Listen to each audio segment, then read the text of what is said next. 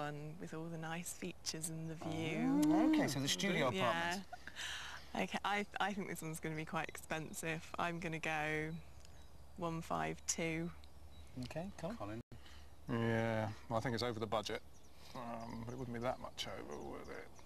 155. Colin, I hope you're better at croquet than you are at guessing house prices, because it's actually bang on your budget. Right. You can have that studio apartment all finished off for £150,000. Interesting.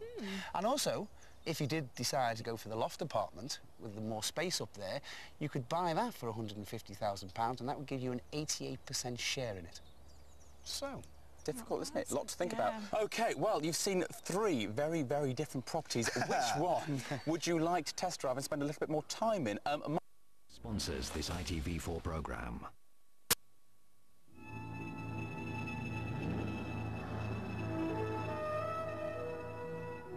Wales is a land of mountains and scudding clouds, a land of brooding mystery steeped in the past, a land of song and sorcery. It is the home of Merlin, King Arthur's master magician, and unpronounceable names.